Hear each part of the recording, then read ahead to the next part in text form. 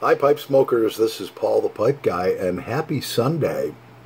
And so this afternoon we have a tobacco review to do for you.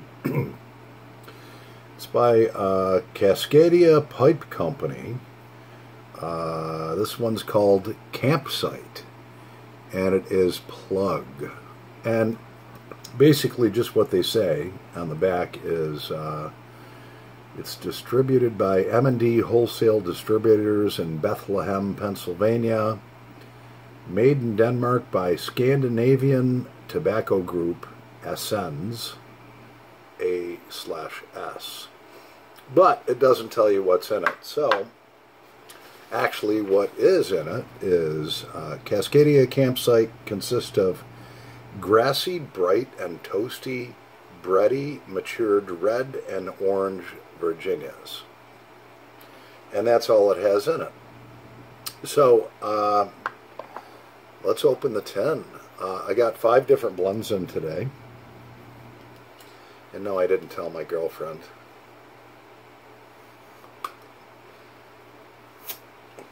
It's like 85 bucks. Alright. Comes like that. And, oh, I can already smell it. Oh, yeah. Almost smells like burley, but doesn't say there's any burleys in here. And it's very blonde. Yeah, look at that. Wow. It does have a grassy smell to it. Let's see how it tastes. Well, let me prepare it up, and I'll be right back. And I came across my Grandpa Miller's hat. My Grandpa Miller was born in 1906. And, no, 1900, I don't know. When he passed away, it was 1974 on Halloween. I was 9 years old, and he had retired from General Motors, a car company here in the United States, and wore this hat in his garden every day, and it used to be a dark blue. But as you can see, it has been bleached out from the sun, and it actually still smells like him. Yep. 40 some years later. I mean, we're talking 47 years ago. And after he passed away, I inherited his hat. So to try out this campsite, I'm going to wear this hat he wore outdoors every day he worked in his garden. Yep. Anyway, so let me prepare this wonderful plug, and we're going to try it out in our Savinelli. Yeah, be right back. Alright, and so we're back, and so we have this in our vintage Savinelli Punto Oro Mr. G, bowl number 207, and what a great smoking pipe. So, when you go to slice that plug tobacco, keep in mind this is under extreme pressure, 6, 7, 8, 9, 10 tons of pressure to compress all of those leaves that have been stacked. So when you slice that, it may only look like a little small chunk, but after you rub it out, and you're going to end up with quite a bit of tobacco. I mean, basically what I did is I rubbed out, if I can show you here, I rubbed out a slice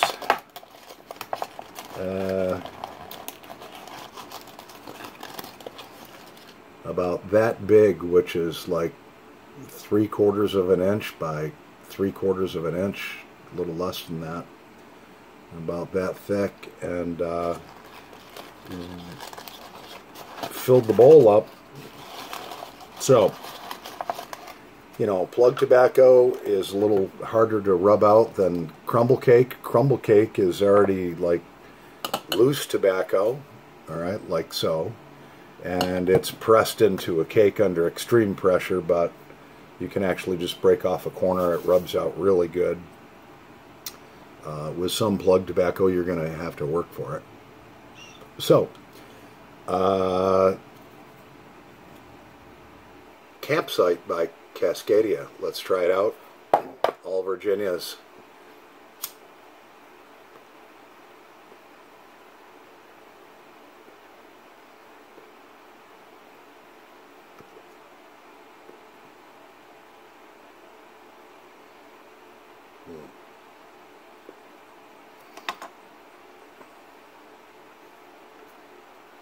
And when I cut this plug and rubbed it out, it was extremely leafy, because you're not dealing with ground tobacco, you're dealing with whole tobacco leaves that are stacked, hundreds of them on top of each other, and then compressed into a plug that may be only 1.5 inches thick.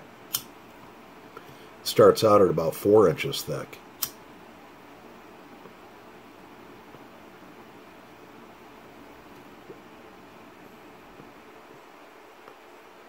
Oh yeah, I like the taste of Virginias.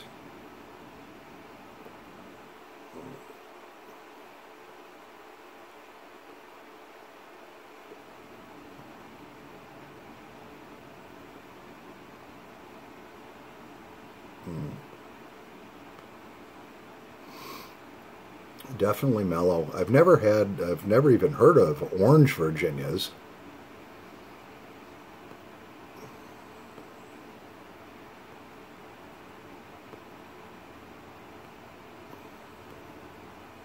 It's good smoke though.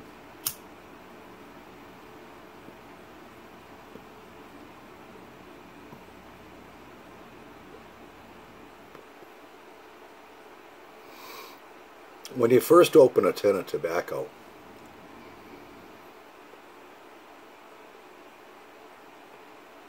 it's vacuum sealed, so you know it comes right from the factory the way it was. I mean, and when you have a vacuum sealed container, very little oxygen, if any, in there, which oxygen will, when mixed with pipe tobacco, will cause it to be able to age. And so when you first open up a tin of something, if you don't care for it, or it's not your favorite, a lot of pipe smokers will say, well, put the top back on and set it away on the shelf for a while. And as pipe tobacco ages, it gets more mellow.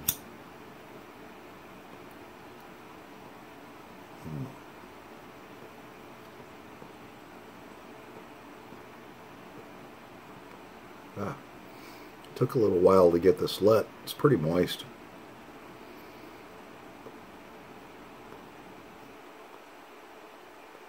I like it.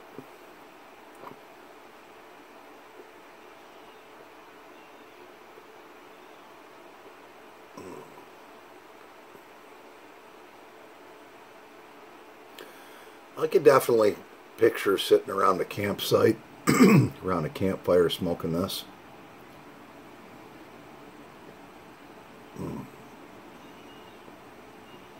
So I have 4 other blends.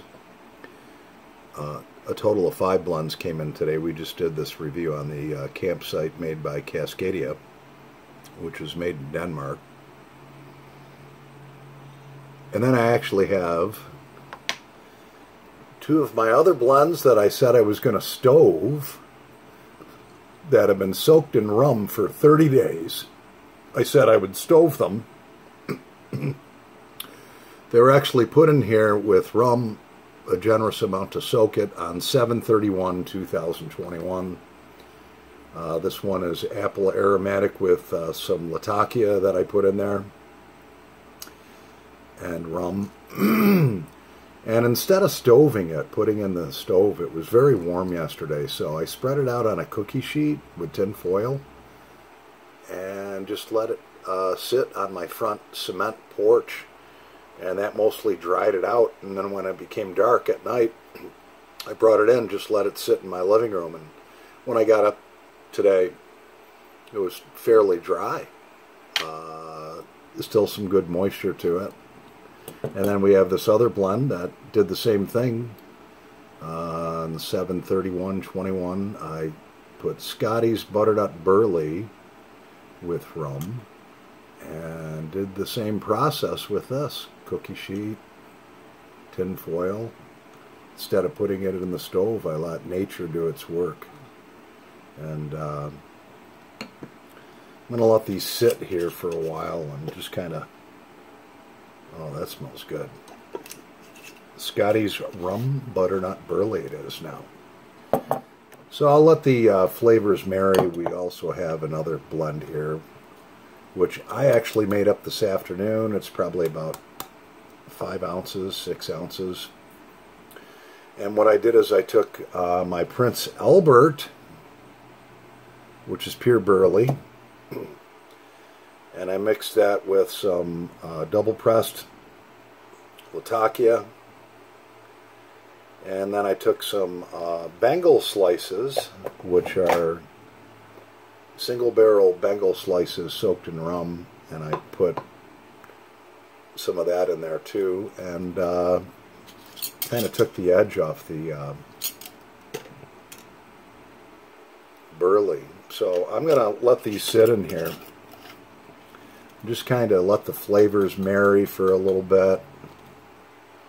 And I was thinking probably what I'll do is I'll take half of this and half of that, which would be about 4 ounces. There's got to be 8 ounces in there. And I'll probably put some red wine in one, let it soak for 30 days, and leave the other one, just let the flavors of the Latakia and the burleys and the Bengal slices marry. Anyways, I'm Paul the Pipe Guy. So the campsite, Cascadia, with the orange Virginias and the grassy bright Virginias, very good blend. I enjoyed it. I think you will too. Anyways, I'm Paul the Pipe Guy, live from Rochester, New York in the United States of America. Happy pipe smoking, pipe smokers, over and out. And we might just do another review. You never know with me.